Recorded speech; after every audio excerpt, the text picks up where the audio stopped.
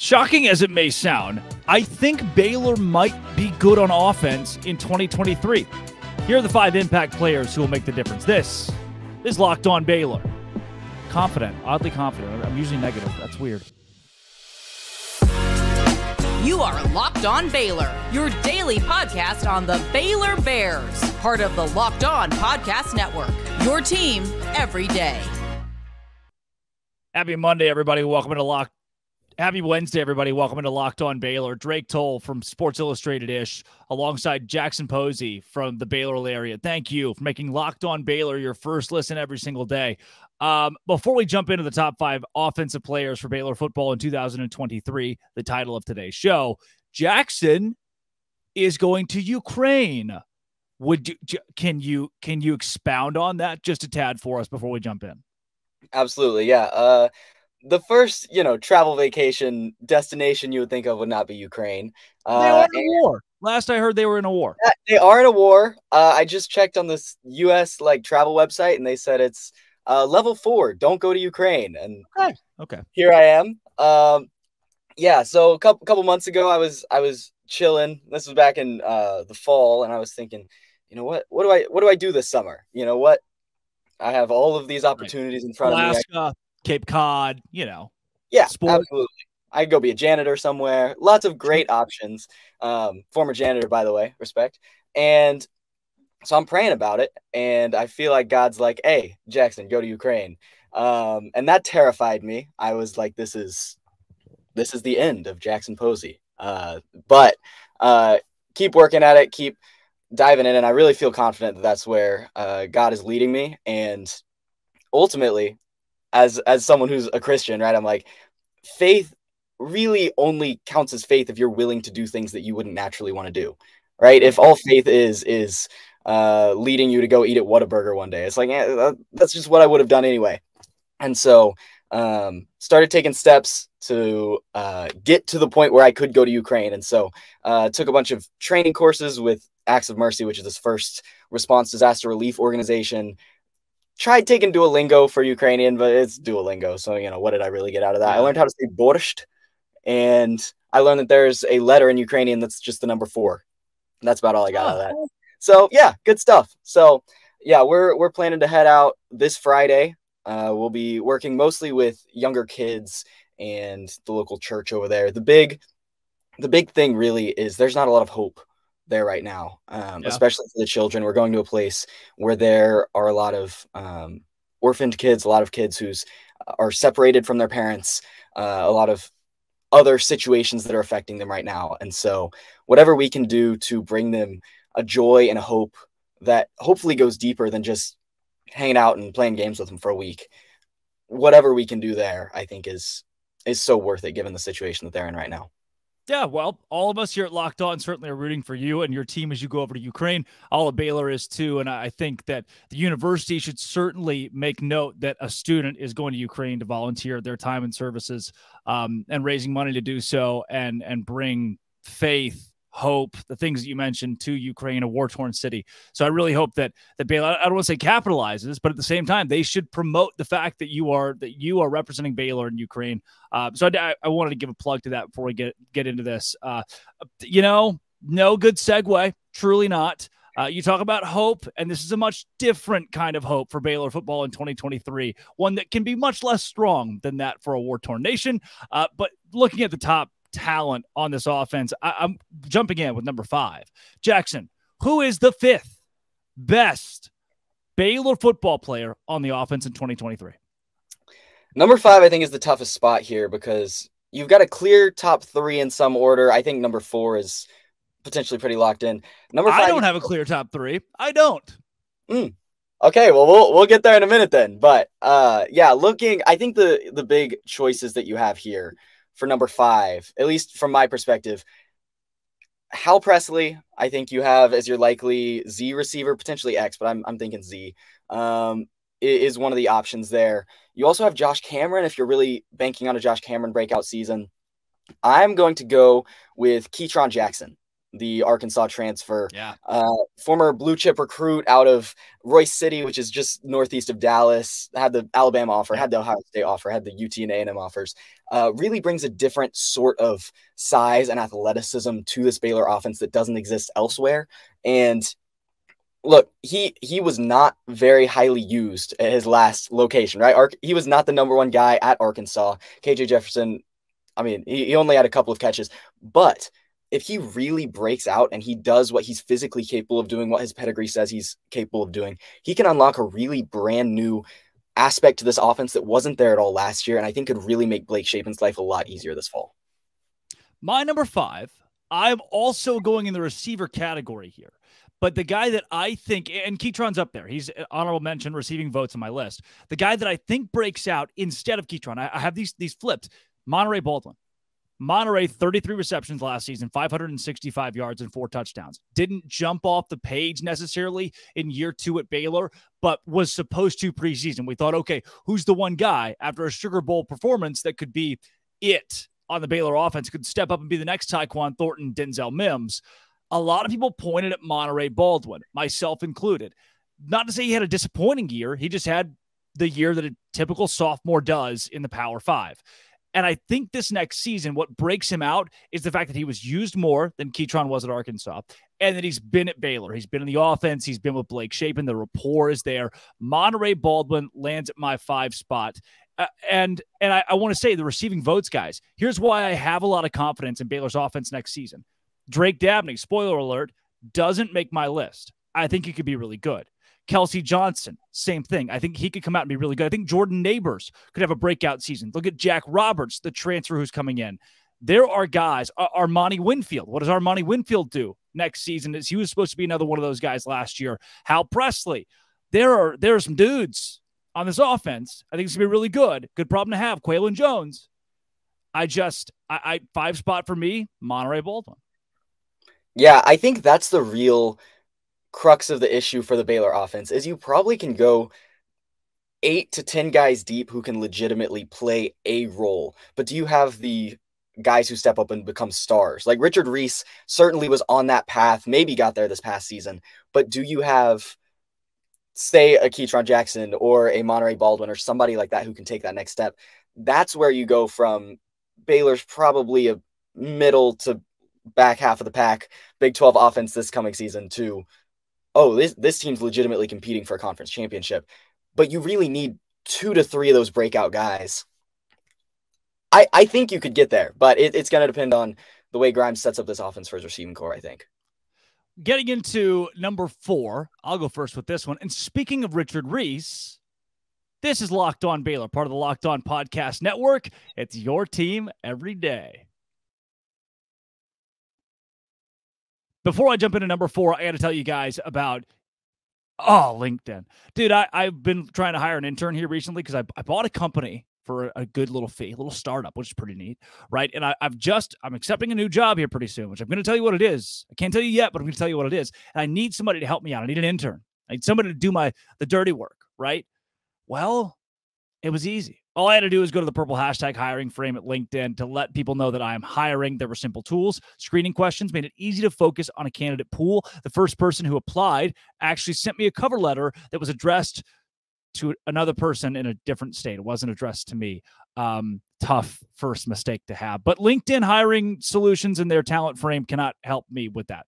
They can help candidates find the right fit. They can help people who want new candidates, help you get the right fit as well. All of that is finding the right team member at LinkedIn. It's the number one place in delivering high quality hires versus leading competitors. LinkedIn Jobs helps you find the qualified candidates you want to talk to faster. Post a job for free. That's what I did at linkedin.com/lockedoncollege. LinkedIn.com/lockedoncollege to post your job for free. Keep in mind, with that, terms and conditions, they do apply. All right, Jackson, number 4 on my list, Dick Reese. Richard Reese comes in at number 4 for me. If you watched the show recently where I said top 5 Baylor football players on the team overall, you'll notice that I did not include Richard Reese, but he makes my list here. Sophomore from Belleville, 5'9", 175 pounds, almost 1,000 yards rushing his freshman season, 14 touchdowns, 200 carries, 5 yards per carry. The dude was the bell cow, and that's why he's not in my top 3. He's going to get less carries this year. This is an apology year to Richard Reese. We're going to use you, but now we have enough in this room, enough stability in this room. We don't have to rely on Richard Reese to have 200 carries and give him the ball 30 times in a game, which you shouldn't do to a freshman ball carrier. He's great. He's great, but they're going to lean on more options around him so he doesn't break my top 3. But is it based on, are we really trying to find the best player here or the most production, right? Because what's your difference? Now we're getting into the semantics of it all. Well, you're, big Cowboys writer right here, right? Zeke Elliott and Tony Pollard were splitting reps a couple years ago in a way that was not conducive to the way that their talent levels shook up, right? Like there was a point in time where Tony Pollard was back number 2, but was pretty clearly better than Zeke at that point. Mm-hmm. I think we could, even if Reese is getting fewer carries, if he's the best back in the backfield, even if you're using him as a change pace guy because of build or whatever else, I think you can still put him in the top 3. And you can. I have him a little bit higher. And you will. I know you will. But here's the thing with this.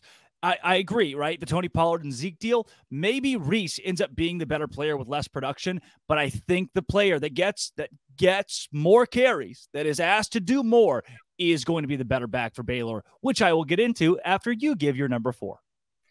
Yeah, my number 4 could be a complete flop because there's like a 5% chance this guy doesn't even start. I'm going to go with Jake Roberts from North Texas. Okay. Last season, Ben Sims played a really key role in simplifying the way that Blake Shapen was able to read the field and consistently being a big-bodied threat close to the line of scrimmage. 6'4" guy, steady hands. Jake Roberts brings the size, but he also brings a more explosive vertical element that Ben Sims, it just wasn't really his game. Jake Roberts has the ability to stretch the field vertically, and I wouldn't be surprised if we get to the end of the season, he has 6-7 touchdowns, and you're looking at him every time down the field, getting maybe even double teamed in the red zone, just because he's that type of threat vertically. And so, look, Drake Dabney might break out and be the star guy, and we never really hear from Jake Roberts. But yeah, don't be surprised if you hear the in-game PA announcer screaming his name a couple times this season. Yeah, Jake Roberts, North Texas product, to me, one of the top 3 transfers when it comes to who will get production next season, whose name will you hear a lot. You think Barringtons, they might be the best, but how often are you going to hear that name? Jake Roberts will be a guy who surprises a lot of people on the offense. Jackson, your number 3. My number 3 is going to be a guy who might be your number 1. It's Dominic Richardson, transfer running back out of Oklahoma State. I see Dominic Richardson being one of the most important pieces on this offense in 2023. Could you mean this man? A grown person? Hey, I know that guy. A man? That guy is going to run over some people.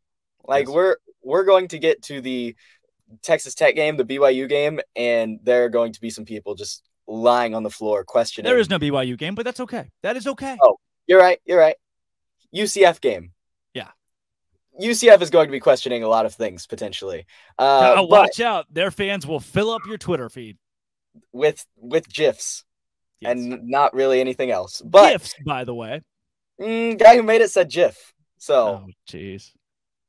I mean, it's probably wrong. Anyway, my life philosophy is I pronounce words whatever is the most fun to say. And so, Draki Toll, we're locking in. So, yeah, I really do think Dominic Richardson will play a key role on this offense. If Jeff Grimes leans more into obviously, big downhill running team, you have the wide zone. That's like the whole thing, right?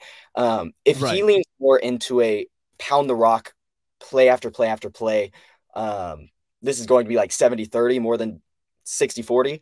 I think Dominic Richardson has the potential to challenge for all Big 12 honors.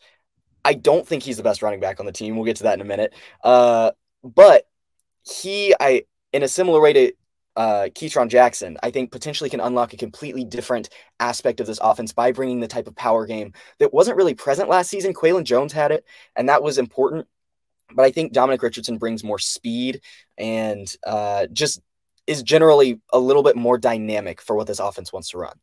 Yeah.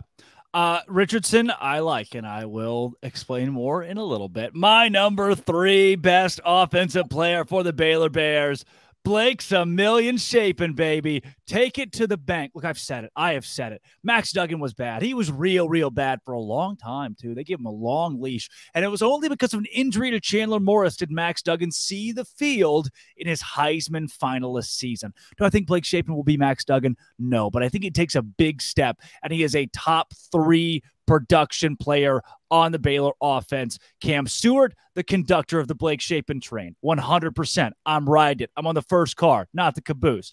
Jeff Grimes, going to design an offense that is conducive with Blake Shapen, especially in year 2. Can he create the next Zach Wilson? Possibly.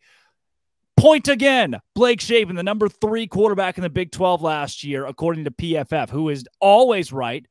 Ahead of guys. You know they watch every play? Every single play. And he was ahead of guys like Jalen Daniels, Will Howard, and JT Daniels, and Quinn Ewers, who was really bad, and Spencer Sanders, who was bad. The only players ahead of Blake Shapen, Dylan Gabriel, and Max Duggan, one of which was a Heisman finalist. I think Blake Shapen's going to be good, damn good. He's going to be a good offensive player. He's going to help Baylor. Baylor's going to win 10 games. Blake Shapen has to be a really good quarterback. If Baylor goes 5-7, Blake Shapen was a very bad quarterback. And this guy would then take over my top 5 most valuable Baylor offensive players, that being the transfer Sawyer Robertson. But I like Blake being in my top 5, though I feel like he won't be in yours. Yeah, I feel like philosophically I sort of moved away from having a quarterback there, especially since it did seem like for a little while there the position was in flux and we're, sort of looking more at weapons. I would put him above Keytron Jackson and above Jake Roberts. After that, I think just the way this offense runs, I wouldn't put him in my top 3. I don't think that the way that he contributes is necessary to this team moving the ball in the way that Jeff Grimes wants to. Because you can use that wide zone running game with really anybody functional under center, right? Blake Shapen's going to be the icing on top, more than the icing on top. He's going to be the ice cream on top of the BJ's Pazuki, if he does what I think he is capable of doing. That being said, okay, who's the best player? He hasn't broken through that wall for me yet to be able to say, okay, this guy is going to be better than Richard Reese. But Keytron Jackson's broken through that wall for you? That's a philosophical difference. I do think Blake Shapen has proven so far to be better. And I will hammer this point till the cows come home. Before that, that West Virginia game was Blake Shapen's magnum opus. And after that head injury that he got, everything completely changed. I don't know if it was mental. I don't know if it was physical. Well, I get mental because concussion, but you know what I mean? Whatever it was, his production radically changed at that point in the season. And if he goes back to pre-injury Blake Shapen, that's an easily top half of the Big 12 quarterback. I just don't think we saw enough in the spring game to be able to confidently say that. And I hope that we'll see enough against Utah and against perennial powerhouse Long Island to be able to say, yeah, this is the guy. But for now, I think we can. I'll just philosophically zone in on the weapons for this one. Let's round it up. Top 2 offensive players for Baylor football in 2023. This is Locked On Baylor, part of the Locked On Podcast Network. That is your team every day.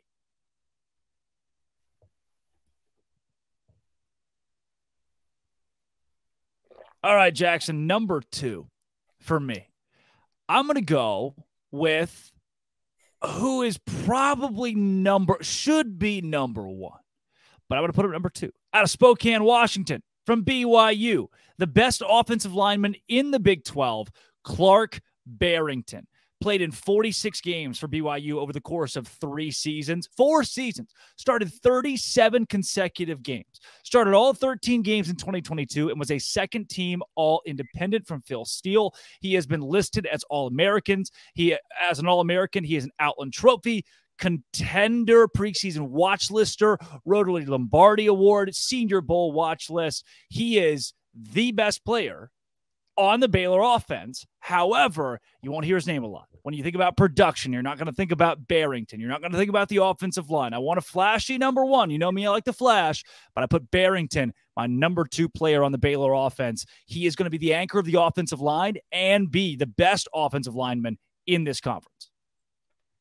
If Baylor succeeds, the primary reason will be because Clark and Campbell Barrington anchored the best offensive line in the Big 12. And I think that is basically a foregone conclusion at that point. Maybe I'm being a little bit overconfident there. One of us has to be positive. But this is what Jeff Grimes does, is he finds people, in this case, finds all-American caliber players to step in and just maul people. And he gets dynamic running backs, like we'll talk about in a moment, to lead that charge. But ultimately, the way that he runs the offense, I think, is really conducive to Clark and Campbell Barrington really showing out with their ability to pull. They're going to be dudes. Baylor's offensive line is going to be good because of the last name Barrington. They will dominate this upcoming season. And again, Clark is going to be a huge catalyst of why the offensive line will flip from what it was last season, which was just okay at best most of the time. Jackson, who's your number 2? Yeah, I'm, again, just rolling with weapons. So Clark would be my number 1 player on the offense if I was including offensive linemen. My number 2, I wrestled with 1 and 2 more than I would like to admit. My number 2 is going to be Monterey Baldwin. I think, yeah, I was watching some clips the other day from 2011 Baylor versus Oklahoma. I don't know if you remember that game. Pretty fantastic showing. And just watching the dynamic athleticism of players like a Kendall Wright, right? Like a Terrence Williams, and seeing the way that they totally reshaped the dimensions of the field with their speed.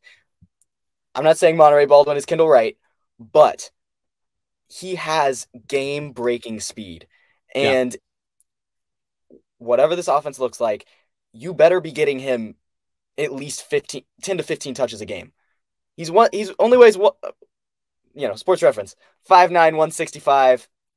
You don't want to put him in the middle of the field a whole lot, but playing that true slot receiver role, maybe getting in the backfield a couple times and sort of like a Darren Sproles type vibe. He is the most dynamic player on the offense, probably on the entire team. And the more you get the ball in his hands, the better. I like Monterey in my top 5. Should be in everybody's top 5. Breakout year on its way. And I do believe he's above Keytron Jackson on your list. Jackson, your number 1 Baylor football offensive player in 2023. Shock the nation by leaving Richard Reese off altogether. Yeah, my number 1 player is going to be Drake Dabney. I think, just dominant. Richard Reese. Drake Dabney. Yeah, mediocre first name, but the rest of it's pretty good. So, yeah, Richard Reese, I think, just stands as this is the guy who proved to be the future last season. Elusive. He has burst, pretty good contact balance, particularly for his size. And he's proven that he can take the bulk of the reps. He's not going to be the only guy in the backfield. Not that he was last year, but he's not going to be the only guy in the backfield this season. Going to be splitting reps with Dominic Richardson.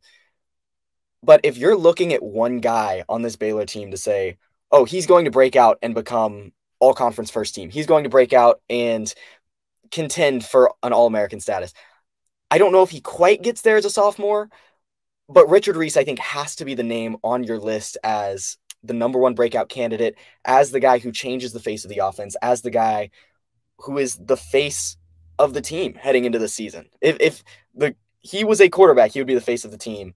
And I think he should be anyway. Number 1. Dominic Richardson, for every reason that you just named.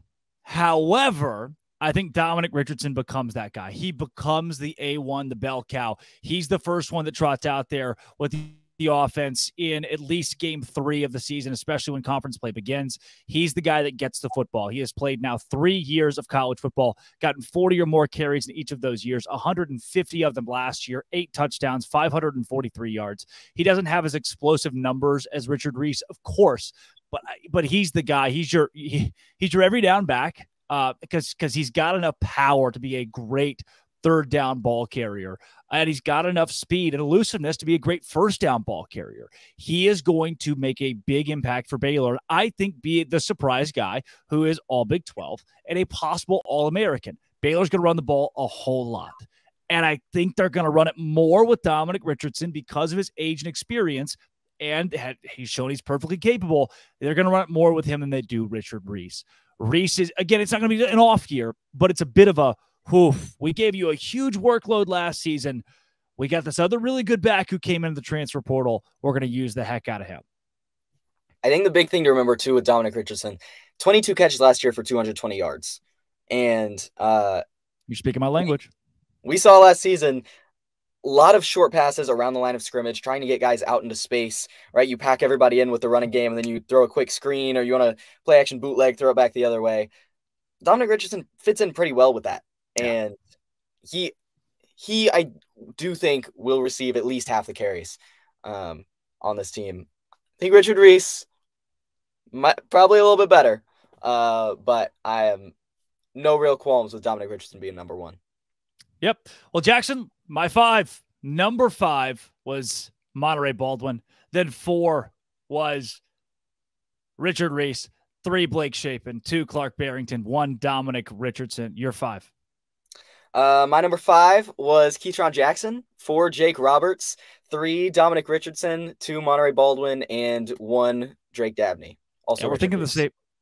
One in the same, basically. We're thinking a lot of the same guys, a lot in the same time, a lot in the top 5, and it just shows there are some dudes that you can expect to perform for Baylor football in 2023, especially if this team's going to win. That's Jackson Posey. Follow him at @byJacksonPosey. Keep up with him in Ukraine, which is wild. I am cold in Alaska. This has been Locked On Baylor. Thanks for making it your first listen every single day. Come back on Friday. We're going to talk about the top 5 defensive players, probably, unless UConn joins the Big 12. Maybe they already have. On Locked On Baylor.